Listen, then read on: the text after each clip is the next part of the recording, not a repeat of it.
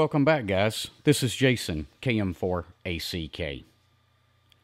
So I got an email from my buddy Tim last night up in Montana that kind of proposed an interesting question to me. So Tim's setup was sort of like this. Let's assume that he had his JS8Call station running at home, and he was out camping somewhere without cell phone service, but his wife was at home and with cell phone service.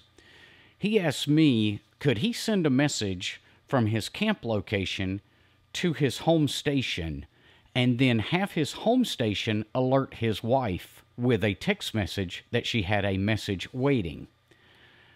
I had to think about it for a little while, but I think I've come up with something that would work. Now, I suppose you could always just send a, he could, from the woods, send a direct text message to her phone. But this was just kind of an interesting little quandary that he came up with, so I wanted to see if I could tackle it.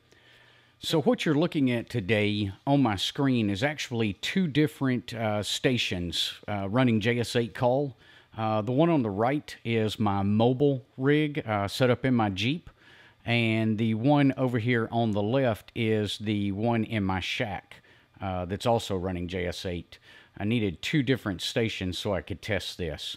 So here's what I came up with. What we're going to do is we're going to go over to the Jeep, and we're going to go ahead and add my call sign in here for my home station. My Jeep is KM4ACK/M, and my home station is KM4ACK. All right, so let's go ahead and initiate a message to my station in the shack.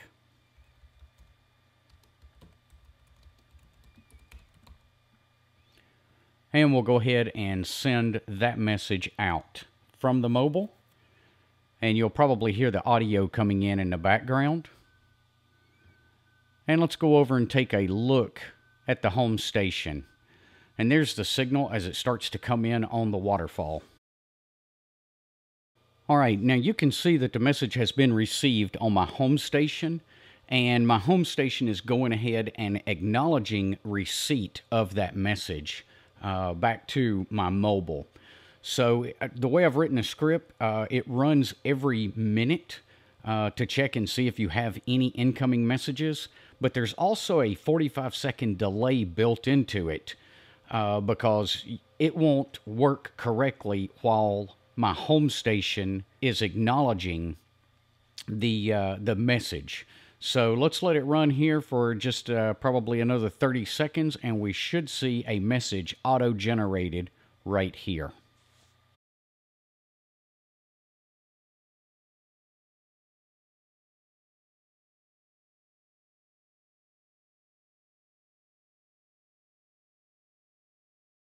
And there's the message that's auto-generated. Now, the way I have it set for testing purposes, it will not automatically send that message, but I can modify that script to auto-send that message.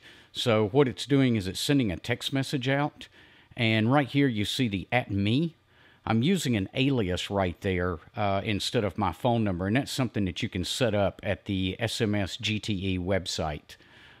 So I'm using an alias there instead of my own phone number, and I just gave it the alert, you have new messages. And like I said, with a quick mod of the script, we could have that auto send that out instead of just putting it in the outgoing message box and waiting for me to hit the send. But anyway, got to work on a few other little quirks with it and make sure that everything is running properly. If anybody would be interested in having this, leave a comment down below, and once I get it finished up, I'll go ahead and make a tutorial video on how to install this script and get it running correctly. All right, guys, make sure you hit that thumbs up button down below and the subscribe if you're not already subscribed. You guys have a great day, and we will see you on the next video.